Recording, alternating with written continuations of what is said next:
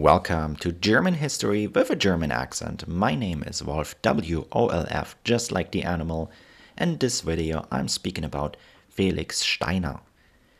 Please, as always, make sure if you enjoyed this video to give it a thumbs up and subscribe to this channel.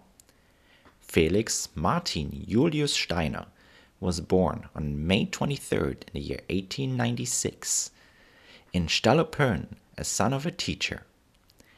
In March of 1914, he joined the Prussian army as a one-year volunteer in the infantry regiment No. 41, with whom he participated in the First World War. After he was severely wounded in November 1914, he returned in January 1915 and was promoted to the rank of second lieutenant. Up until the year 1918, he served on the Southern Theater as well as the Eastern Theater. In October of the year 1918, he was promoted to the rank of first lieutenant, and for his achievements in the First World War, he was awarded both classes of the Iron Cross. In the year 1919, he joined an East Prussian Freikorps before he was taken on in the Reichswehr in the year 1921. Up until 1933, he served in the German army before he left the Reichswehr ranked as a major. He then joined the NSDAP, the National Social German Workers' Party, as well as the Sturmabteilung, SA, where he published manuals for the military training of SA members.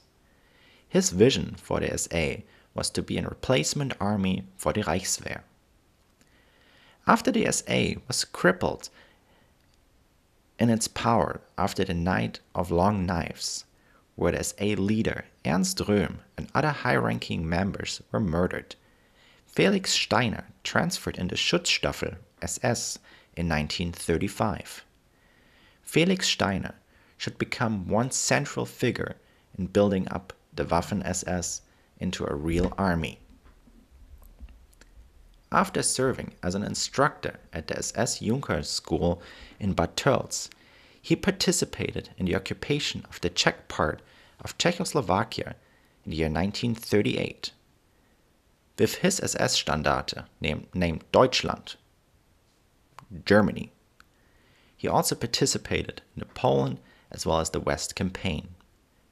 For his achievements, he was awarded the Knight's Cross of the Iron Cross in August 1940, and in November 1940, he was promoted to the rank of SS Brigadeführer, equivalent to the rank of Major General in the Wehrmacht. In December 1940, he took over command of SS Division Viking, which he commanded during Operation Barbarossa. In January 1942, Felix Steiner was promoted to the rank of SS Gruppenführer and Lieutenant General of the Waffen-SS. For his achievements during the campaign in the Soviet Union, he was awarded the German Cross in Gold in April 1942, as well as the oak leaves to his Knight's Cross of the Iron Cross in December 1942. From November 21st, 1942 until January 2nd, 1943, Felix Steiner was the commanding general of the 3rd Panzer Corps, which the SS Division Viking was a part of. On March 30th, 1943, Steiner took over command of the 3rd Germanische SS Panzer Corps. On July 1st of the same year, Felix Steiner was promoted to the rank of SS Obergruppenführer, equivalent to the General of the Waffen-SS. In August 1943, the corps was transferred to the Balkan, fighting Yugoslavian partisans, and later was transferred to Italy to mainly disarm the Italian troops. In the wintertime of the same year, the SS Panzer Corps was transferred to the Northeastern Front and was put under the command of the 18th Army. On August 10, 1944, he was awarded the swords to his Knight's Cross of the Iron Cross, and at the end of October 1944, Steiner had to give up command of the Panzer Corps due to sickness. With his health restored, Felix Steiner took over command of the rebuilt 11th Army in January 1945. In March of the same year, he was named commander of Army Group Steiner with the objective to relieve the encircled capital of the German Reich, Berlin. Since his army group only really existed on paper, Felix Steiner was unable to launch an effective relief and therefore was relieved of his command on April 27, 1945.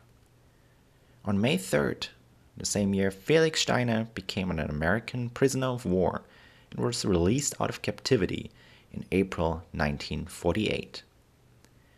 All charges against him were dropped in the Nuremberg trials, and as a matter of fact, Felix Steiner held leading positions in organizations founded and financed by the CIA to prepare Germany for rearmament.